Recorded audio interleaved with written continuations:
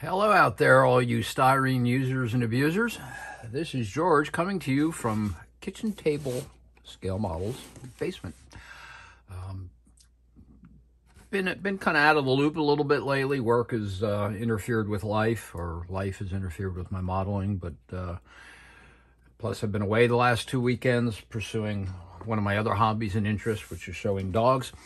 But I won't go down that rabbit trail right now. But that's the reason why this video is a little bit late. This is my response to Jason Hanscom up in New Hampshire at Blue Ox Model Shop, who posed a challenge. He said, Jason asked us, he said, in the event of an apocalypse, be it zombie or otherwise, what 5 kits, you got 5 minutes to grab 5 kits, unbuilt kits, to take with you, and 2 built kits. Now, I can overthink this and say that, in the event of a zombie apocalypse, what am I going to do with 5 kits? And, am I really going to grab 5 model kits in the event of a zombie apocalypse, or am I going to grab something else, like maybe my dogs or my wife? But I'll play along, and let's jump in.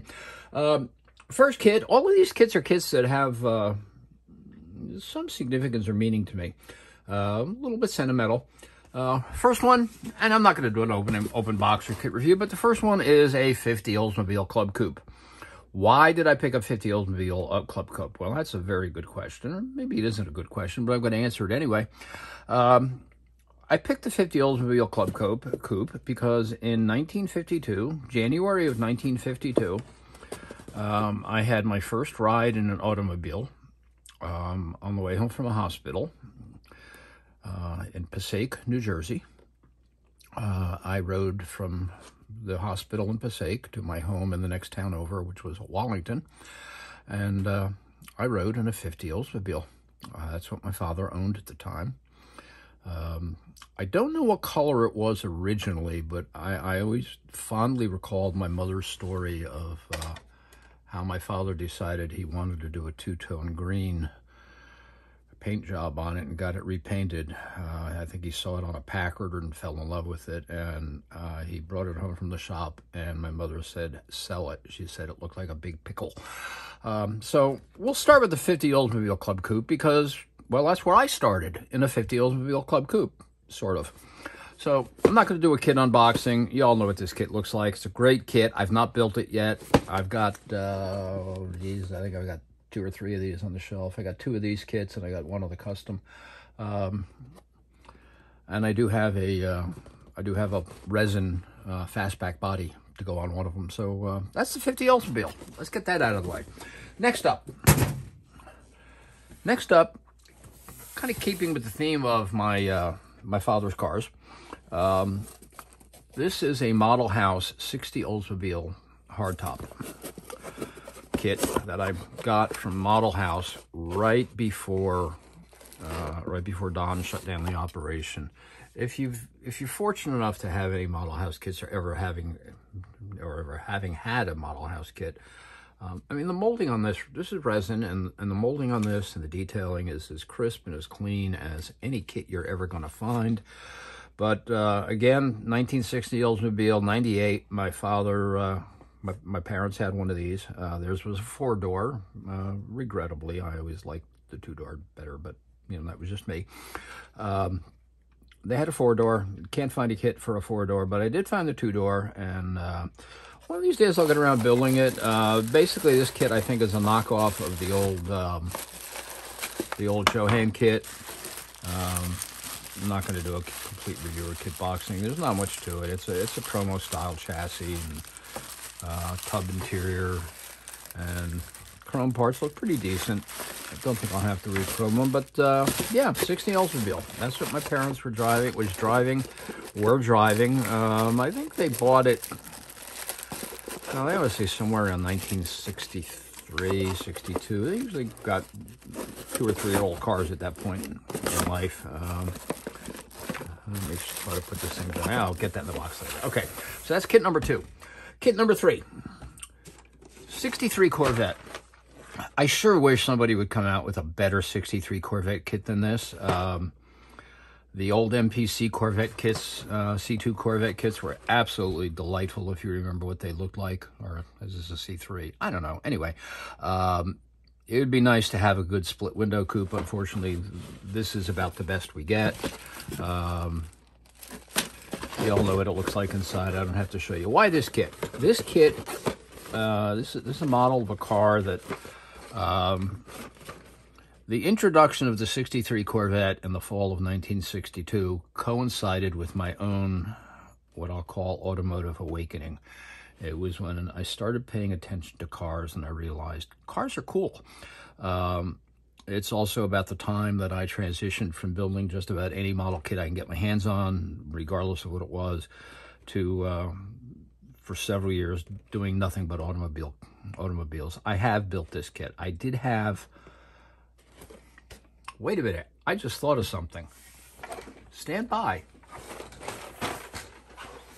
I'm not going far. I'll be back. I just realized something. I got an original 63 Corvette kit. Here we go.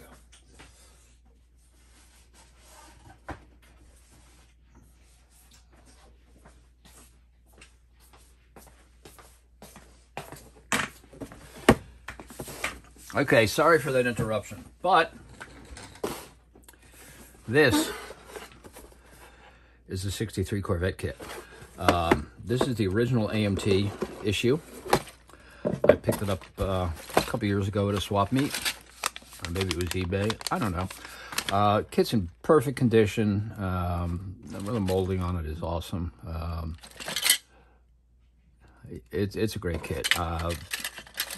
This kit, again, as I said, the introduction of the 63 Corvette split window coincided with my own automotive awakening, and this was one of the first kits I built to follow that. It was an original issue 63 AMT hardtop split window. Kit is in gorgeous shape. I got to build this sucker one day, but 63 Corvette's important to me because it was kind of the automobile that hit me square between the eyes and said, cars are cool. So that's the 63 Corvette hardtop. Okay, good. Let's put this away. Let me put the old one away too. There we go. Okay. Next, and not last, and certainly not least, 69 Dart GTS. Why a 69 Dart GTS? Well, if you've seen any of my other videos in response to Jason Hanscom's muscle car or street machine build, I plan on building this car as part of that and that group build. The reason I chose the Dart, real simple. I graduated high school in 1969, June of 69.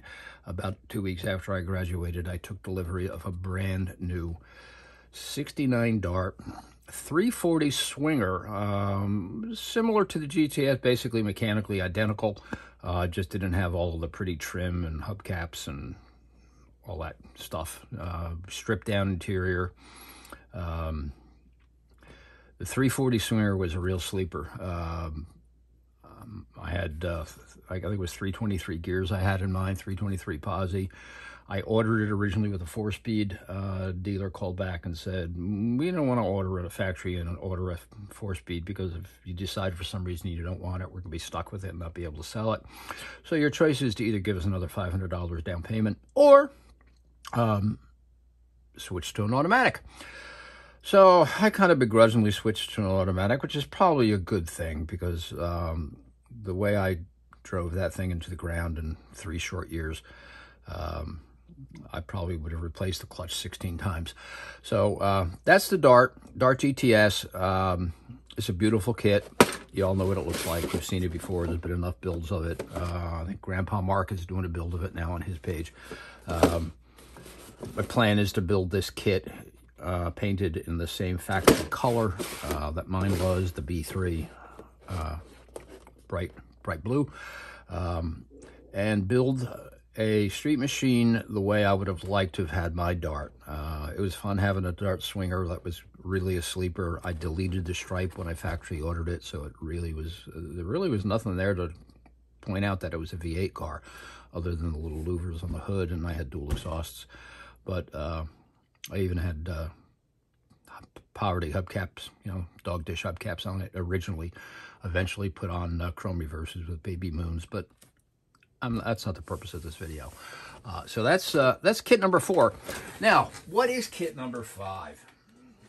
Well, this one might surprise some of you, and I may need to move the camera out for this, but I figure if we're going to have a zombie apocalypse, an atomic cannon is going to come in handy, even if it is 1/32 scale. Why this kit? This is a kit that I remember seeing on the shelf at my local shop when I was a kid, and I won't get into a lot of details. I got an allowance for doing chores around the house, and I saw this on the shelf, and I really wanted it, but I needed to save my allowance up for several weeks to have enough, because at the time I think it was like, you know, $4 or something like that. Always wanted to build this kit, and when I went back to the shop after I saved up enough money to buy it, it was gone. Never to be seen again until I think it was somewhere around 2011. Revell, oh, it is 2011, somewhere around 2011, Revell repopped a whole bunch of old Renwall kits, and this is one of the ones they repopped.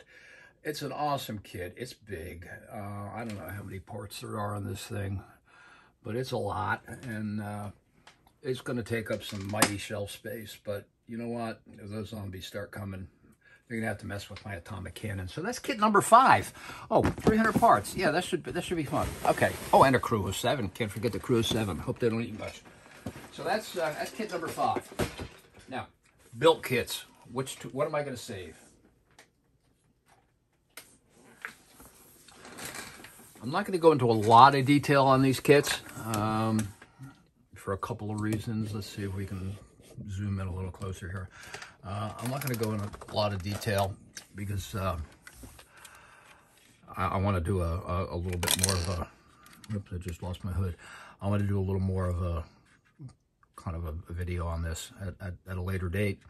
This is a 1970 GTO kit from the MPC release. This kit was built, I guess somewhere, I want to say maybe late 80s, early 90s. Notable for a couple of reasons. First of all, this is as close as I could get to an exact replica of a vehicle that I owned at the time, and I sold, I guess I had to sell it somewhere around 1987, something like that. I was going through a divorce at the time, and just couldn't afford to do anything with it. It was literally rotting in the streets, so I sold it to a gentleman and his son who was going to do a restoration on it. Nothing special, really. It was really kind of a basic GTO, standard 400, was it 360 horsepower or whatever. Interior black vinyl. I did have, I think it was 320 posies or 323 posies or something like that, 325s. What did make it unique is I had factory air. Now this one doesn't have factory air, but model's special to me because again, it's a replica of a car I owned, and I always thought the 70 GTO was the prettiest, if not the sleekest. Maybe sleek's not the right word. I think it would have been a lot better looking car if it was about 7/8 this size. It was big. Of course, that made it easy to work on the engine. I could basically sit on the radiator support and rebuild my Quadrajet, which I had done on a number of occasions. This kit was one of the first kits I built using duplicolor paint. Most of it came out okay. For some reason, the hood came out a little crackly. I've tried polishing it down, and there's no clear or anything on it. And this model is a good 35 years old and has been sitting in a display in a box most of that time. But that's an MPC 70 GTO. I'm grabbing that because it's it's a special kit to me of a special car, and it's a special build. Next build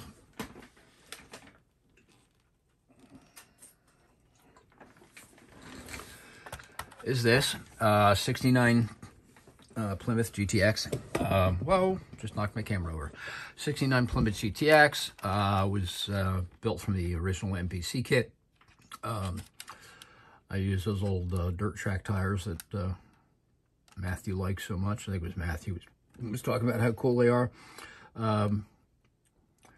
Built this about the same time as the GTO. I can't remember what I did first. I did a couple little special things to this. I used, excuse me, I keep belching up my dinner. And you can kind of see I made some exhaust tips out of aluminum tubing. The interior came out pretty nice, but what I really liked in this is the engine. And I'm trying to get a photograph here, and yeah, you're not going to see anything here. But engine has got a lot of detailing on it. I went with the 440 because, you know, everybody puts Hemis in their GTXs, and I wanted something different. I also went with 2 4-barrels because everybody puts stripe power on 440s, and I wanted something different. You can kind of see in there, and I'll post some photos in another video of this at a later date. It's a build I'm very proud of. At the time I built this, it probably was the best build I've ever done. And I can look back now and say that in the era of building that was the 80s and 90s for me, this probably represents the best model I've built before or since. As far as level of detail, quality, the build overall. The paint on this is unique. The paint is a mix.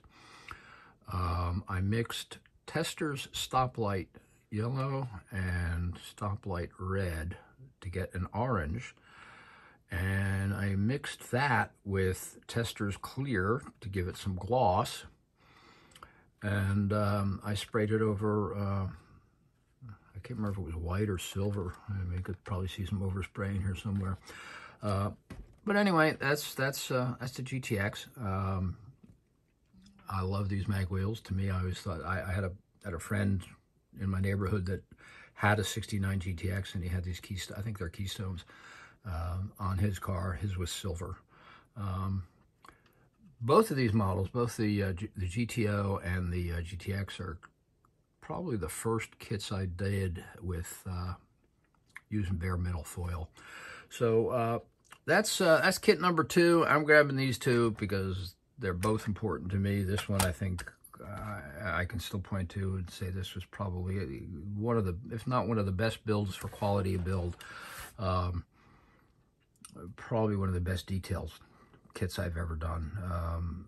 Heck, I wound throttle springs out of a single wire thread from a piece of stranded wire, and put linkage on there, and used I guess it was Detail Master linkage. And again, this is another kit that was done somewhere in the late 80s, early 90s. So it's you know, 25, 35 years old, and it's held up well. Yeah, so that's it. I'm gonna run. Zombies are coming. I gotta get that atomic cannon built real quick so I can blow them away. And again, I want to give a shout out to Jason Van Hanscom at Blue Ox Model Shop for suggesting this build, this video series. And I better go because I'm up to 18 minutes now. Goodbye.